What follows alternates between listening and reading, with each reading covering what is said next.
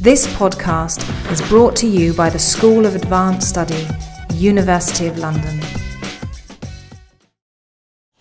I met Janet in 1990-something when she was running a conference at King Alfred's College, which is now University of Winchester, on domestic space, reading the 19th century interior. And I offered to give a paper on working class American interiors, kitchens, sewers, things like that. And that became a book called Reading the 19th Century Interior, which you edited along with Inga Bryden. Yes.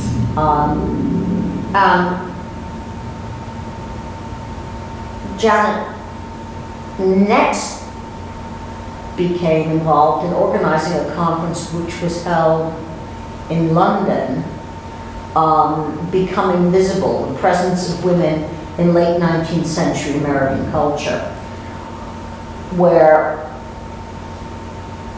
I disrupted the whole thing by contesting the title as it was originally. Yes. It was Becoming Visible. Was it Becoming Visible? Becoming Visible Women. Yes, Visible Women. Visible Women, and I argued about visibility and what it meant and whether women were, and of course they had been, which was sort of the basis. But those books, I think, have had an important impact on the discipline because they brought together literature and history in ways that sometimes happen at American Studies conferences, but don't really. And in the process of that, included one of her own articles, Magnificent Equipment, Body, Sound, and Space in the Representation of Female Singers, which is marvelous because it really, as an article, pulls together so many of the images and examines oral culture, A-U-R-A-L, as well as visual culture. Her monograph, Claiming and Speculations, Mining and Writing in the Gilded Age, again moves out of the Atlantic coast and, I was going to say, Eastern-centric American history. Because after all, most American history seems to be about Boston and its environs, reflecting the importance of Harvard as a factory for a production of American historians. And then you have the Southern history. But Northern history, Northeastern history is American history. And then you have Southern history and you have Western history. In other words, history itself is othered before you even get to issues of race and gender. And she's also published, I love, Feelings of Silverland, Sagebrush Journalism in Virginia City's Flush Times. Again, looking at the West rather than the East. In the process of all of this, and writing The Recipe Reader, Narratives, Context, Traditions, an edited collection with Laura Cross, and writing The Pioneer Woman, I think Janet is one of the few people working in women's history or gender history in Britain, on the United States, that actually takes the West seriously. And also moved from King Alfred's College up to King's College London, keeping the K in the titles very easy. It's completely intentional. Yes, of course it was. And has turned her career into something, I think, more high-powered, high visibility, and obviously so because she's speaking here on letter writing, friendship, and Foote-Gilder correspondence. Yes. Right. Okay, so what I'm going to do, because we've started quite late and I don't want to wear you into the ground. And I don't know, well, we'll see how we go. I've got quite a lot of material from letters, and I think you may be interested in talking about that. So I've got a little talk in 4 parts, and what I want to do in the first bit is to look at the way that we as historians of women have come to understand a particular friendship, the friendship between Mary Foote and Foote-Gilder, one of the great correspondences of the 19th century, and a really powerful wellspring of writing about women's friendship and women's sexuality, women's culture in the 19th century. And then I want to talk a bit more about what we might try to understand about friendship in the 19th century. And then in the 3rd and 4th bits, how friendship can be articulated in text. And this is part of a new project, which is an investigation of friendship and the significance of friendship in the late 19th century. It's an investigation of friendship that sometimes reaches a peculiar intensity between women, but it's not a study exclusively of women's friendship. So I'm going to start with Carol Smith Rosenberg's recovery, as I obviously would, of the relationship between 2 college friends whom she calls Molly and Helena. In the article which we all know, published in 1975, The Female World of Love and Ritual, Relationships Between Women in 19th Century America. An article that has, as the anniversary edition of Journal of Women's History said, that article has become a kind of obligatory reference, a model for discussions of female friendship, particularly in the 19th century. And that article was the way that we all came to know of the friendship between these particular women. And this is how Smith Rosenberg summarises it. Molly and Helena met in 1868 while both attended the Cooper Institute School of Design for Women in New York City. For several years, these young women studied and explored the city together, visited each other's families, and formed part of a social network of other artistic young women. Gradually, over the years, their initial friendship deepened into a close, intimate bond, which continued throughout their lives. So Smith Rosenberg illustrated the depth and the intensity that she attributed to this and other relationships that she talks about in the article. She argued that they had this way with passages of Molly's letters to Helena. And she argued that their weight and centrality in women's lives derived from the way in which friendship between women intersected with relationships between female family members, aunts, sisters, cousins, daughters, mothers, and so on. And this kind of friendship derived not only sort of flowered in families, but also derived from the shared experience of a reproductive life, contraception, miscarriage, childbirth, as well as from the so-called separation of spheres. And she quoted, Smith Rosenberg quoted Molly's statement that her relationship to Helena was like that of a wife to her husband. It had that ideal, all-fulfilling companion and form. So the letter correspondence between Molly and Helena exemplified for Smith Rosenberg another further very profound correspondence in experience and understanding between the 2 women. And that understanding and correspondence suggested a still broader common experience of intimacy shared by white heterosexual middle-class women in the 18th and 19th centuries. And as Margaretta Jolly pointed out in a 2008 article called The Feminist World of Love and Ritual, this intimacy that Smith Rosenberg formulated took on a new life in the 20th century as feminist writers, academics, activists explicitly began to connect the form of a letter to evolving ideas about women's ways of relating to one another. And Smith Rosenberg herself ventured the view or the hope that she said there are indications in contemporary sociological and psychological literature that female closeness and support networks have continued into the 19th century, so it was a sort of ongoing sweep of a women's tradition, and that now it existed among what she called ethnic and working class groups, as well as the middle class.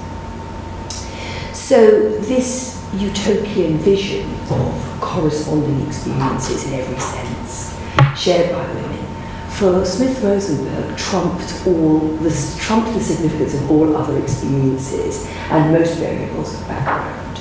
So this is how Mary Hallock Foote, a successful writer, illustrated the national reputation before and after her marriage.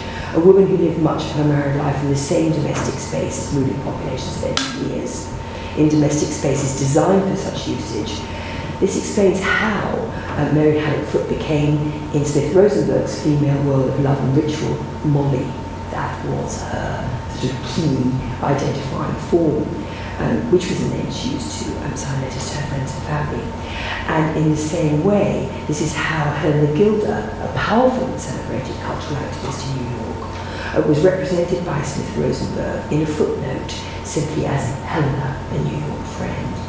So their intimate relationship is kind of, in that article, sealed away in this rich, emotional, private exchange.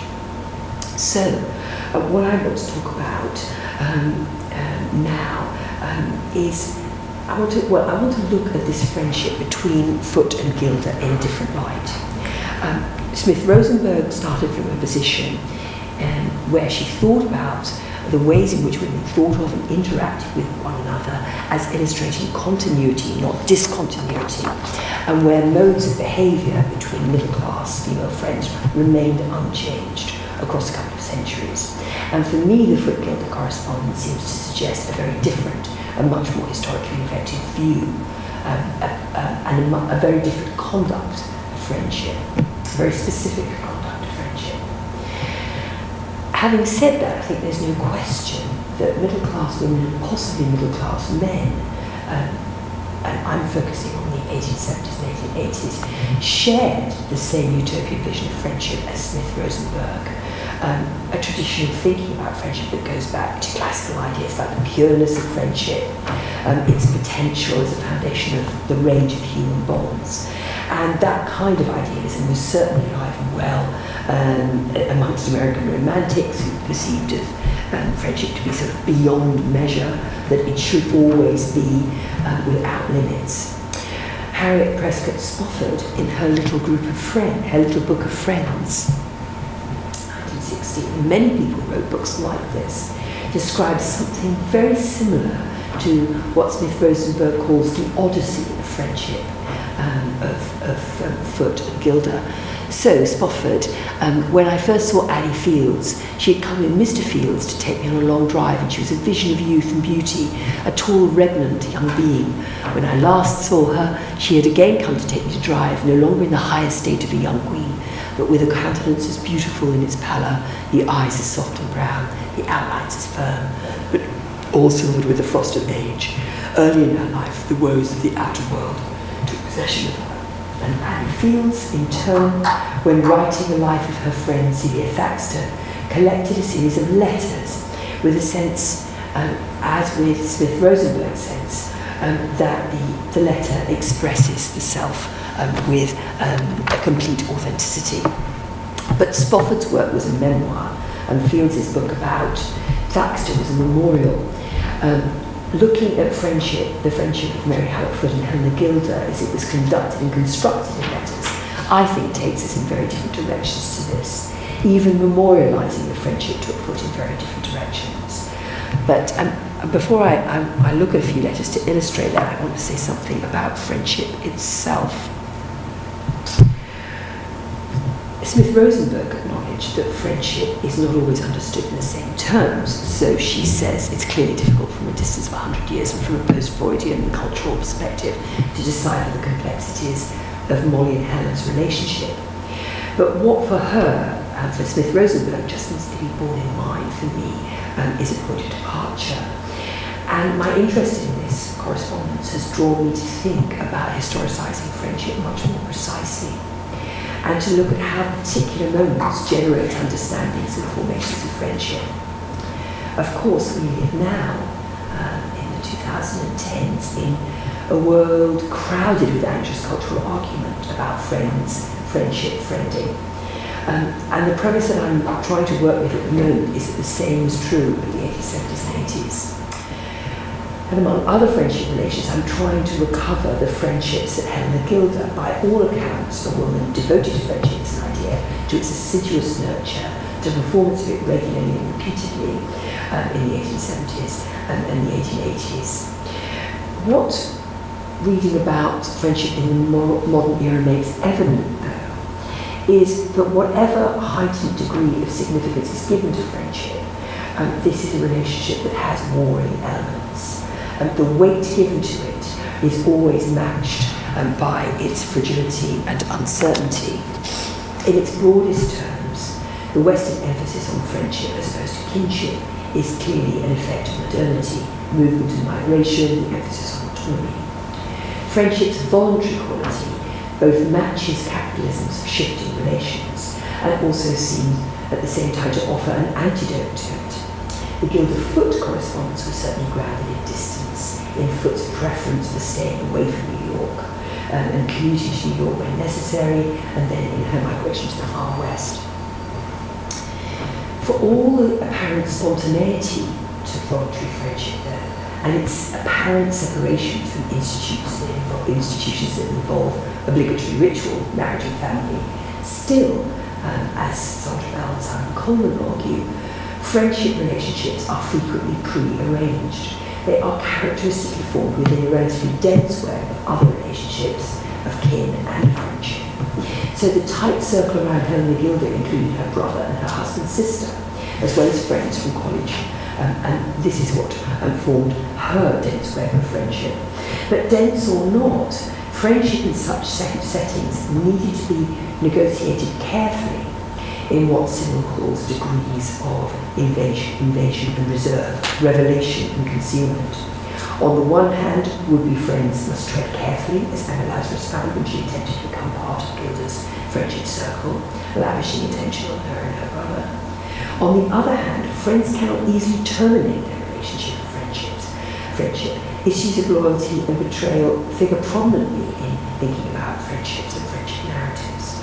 The demise of other friends and its lessons for still favoured friends form part of the texture of friendship. And then, in an economic setting where each must make her or his own way, how far can friendship remain free of calculation? How carefully must friends maintain codes of disinterestedness? Foote showed her awareness of this issue in a metaphor that likened friendship to a process of earning and saving. I must not, she wrote, draw too heavily on the bank that holds the savings of years in riches of friendship. These were questions, I think, of extraordinary sensitivity in a situation where Foote, the more successful artist of the two, was in a position to help the more diffident and perhaps less industrious Gilder make her way as an artist in the mid-70s. And also of tremendous sensitivity when by the end of the decade, Gilder's husband was accepting and rejecting, editing, publishing, and of course paying his wife's friend for her writing and illustration. Foote sounds all too aware of the problem of mixing business with friendship when writing to Richard Gilder, Helena's husband. She demands autonomy and yet echoes the greed and malice of Shylock in the following. Let me entreat you not to coach me through that Santa Cruz article. If I cannot make it satisfactory myself, let it go. I can easily work in the pictures some other way, so I shall not be disappointed of my ducats. Within this broad narrative of modern culture's promotion and attempted ring fencing of relationship and friendship, though, friendship's cultural script is always changing. In moments at which friendship is accorded a heightened significance and associated with certain socialities, Facebook, coffee houses, salons, clubs. In exploring the socialities of the 1870s, one of my key examples is the studio home of Helena Gilder, a converted stable, carefully decorated, that she called the studio, to which she invited a circle of intimate friends, of which Harry Foote was one. So I'm trying to form an idea of how this constellation of friends operated, the kinds of signals that were made and withheld, and and of how mise-en-scène were created to indicate the appropriate atmosphere in which this kind of friendship could flourish. And interestingly, when Mary Howard Foote got to Colorado, her first proper home, she created something of the same kind of space. How to link this to contemporary formations is another matter, but it certainly appears from the general literature that historical moments of seismic change, small government, shifting political allegiances, weak national institutions, so the enhanced need to create personal communities. These are conditions that conventionally charge friendship with particular meaning. For me, though, that particular meaning doesn't seem to be necessarily consonant with ideas of retreat, or comfort, or therapy, as is often argued about figures in the late 19th century who set up colonist clubs, studios, and salons. And I'm not necessarily thinking of friendship as an introspective activity, or as locked within a private world, as has again often been the case, but as having dynamic possibilities for the realisation of a range of ambitious developments and experiences. So, where does the letter feature in this? As Smith Rosenberg has it, the letters they wrote to each other during these first 5 years permit us to reconstruct something of their relationship together. As I suggested earlier, when I was talking about conceptions of friendship and idealisation of friendship, Smith Rosenberg's vision of letters as a way of accessing, in quite a transparent process, the self of the writer is in tune with many of the assumptions of the figures with whom I'm concerned in my project. Lots of published volumes of letters were available during this period. And yet, while letters written by Foote-Gilder remind us that letter writing may offer the opportunity, as Dina Goodwin puts it, right about 18th century women's letters, gives an opportunity for the kind of reflection in which personal autonomy is experienced, and indeed in which personal autonomy is given to another subject. And while letters offered an opportunity to make certain experiences count, share memories, revisit secret codes in the relationship, and perhaps crevices of eroticism in early friendship, still we see the relationship of friendship between Gilder and Foote, on which so much had depended and continued to depend, continuously constructed and reconstructed in letters, and perhaps not even constructed but negotiated in struggle. What does the following passage from a letter from Foote-Gilder have to tell us about their friendship and how letter writing articulates it? When your letters come, dearest, I always feel I must answer them at once. The thoughts of you that for days have followed me about become suddenly importunate. And when they find speech, I wonder that I venture to send them to you. They are always the same thing over and over, and it all comes to nothing. I cannot really say anything to you that you need to hear. I can only rest my own longing through the outlet of words. I talk about myself a great deal, because otherwise I should talk of you and perhaps hurt you. When I hear you speak of your housekeeping and arrangements for the winter, it gives me a desperate feeling that I should never be able to help you. This opening of a letter seems to me evidently quite preoccupied, perhaps very preoccupied, with their relative status socially and in terms of categories of sensibility. It strikes notes of fear about making any response, about what the unintended, unknowable outcome of receiving a letter might be. It suggests that Gilder cannot form the subject of her letter, that Gilder cannot form the subject of Foote's letter. It suggests that while Foote's letter offers an outlet in the form of words, it cannot express the turmoil, indeed the burden of the feelings that the friendship generates. On other occasions, the relationship Foote proposes is quite different. Having written a letter describing her husband's binge drinking and the effort to turn a sober face to the world, to get him to turn a sober face to the world really, she follows it up with, I must never write to you, this is in the next letter, I must never write to you as I did last time. It is too hard upon you for one thing, and it is not best that I should ever take the dark view. I must keep the best that is possible in sight, at least in my communications. The letter must not only not place a burden of upset on her friends, it must not offer an opportunity for the outpouring of feeling either. In a later letter, written from outside Boise, Idaho, Foote executes a subtler move, as it were. Gilder is still the arbiter of high culture and good taste, still the more deserving subject, still the one in the happier position, still the one with status. This is what she writes, Foote takes a sort of sideswipe at Gilder's choice of White House stationery and at Eastern fads and Eastern gentilities in experience of Western barbarity, and juxtaposes the flights of literary taste with the humdrum world of routine cooking, and sends her nothing for Christmas. My dearest Helena, I received your executive mansion note and reproached Mr. Tompkins, he's a live-in engineer, for not having left it around careless-like at the offices downtown. It would have looked so well. Who knows but it might indirectly have influenced the local fortunes of the canal in which her husband was involved. Arthur, her husband, is at Snake River for the last time this winter. I pray. It is so cold camping at this season, even with a stove in the tent. That is one reason why I have not found a Christmas remembrance for my dearest and first lady, etc., etc., be the other who she would.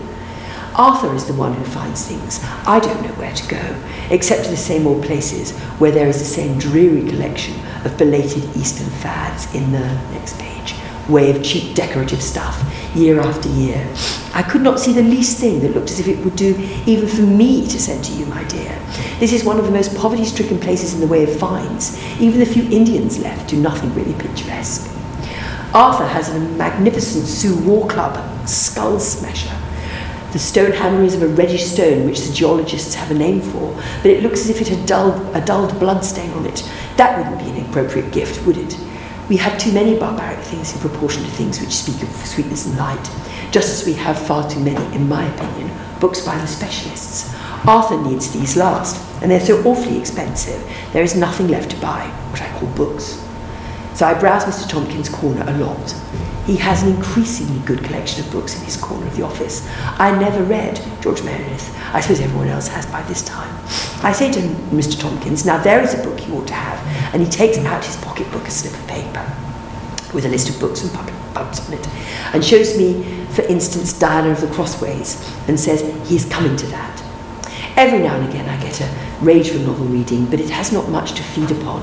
A few of the great ones make all the rest taste like yesterday's soup meat, which may be very good, but in my domestic experience, seldom is. What part does such a defensive, distancing letter play in the conduct of this friendship? And how are such expressions involved? And what did Helena Gilder write back? A question that Carol Smith Rosenberg does not address. She doesn't quote any of Helena Gilder's letters, and I have yet to tackle myself. Finally, friendship, a fictive relationship.